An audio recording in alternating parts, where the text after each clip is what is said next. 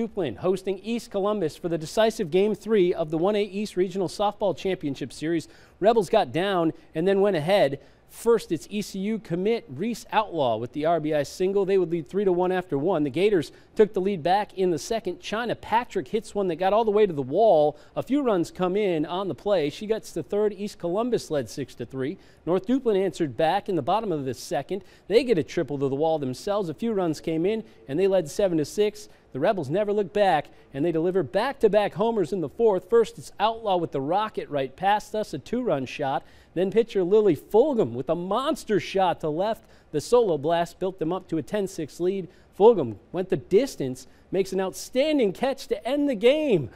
She didn't even know it. North Duplin wins 14-7. They take the series 2-1, advance to the state championship series next weekend. Their first trip since they won it in 2015. I did not know that was a third out. I was getting up trying to look back at the girl at first, and when I got up and Riley hugged me, I was like, oh my God, we just won the game. So I was tickled to death. Everything, just from the practices to school to this game right here, everything is everything is special. I don't even know I'm speechless. I don't know whether to cry or have a parade. They've had the big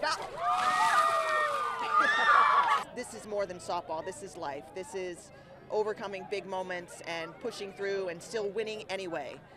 So for the women in them, I'm super happy.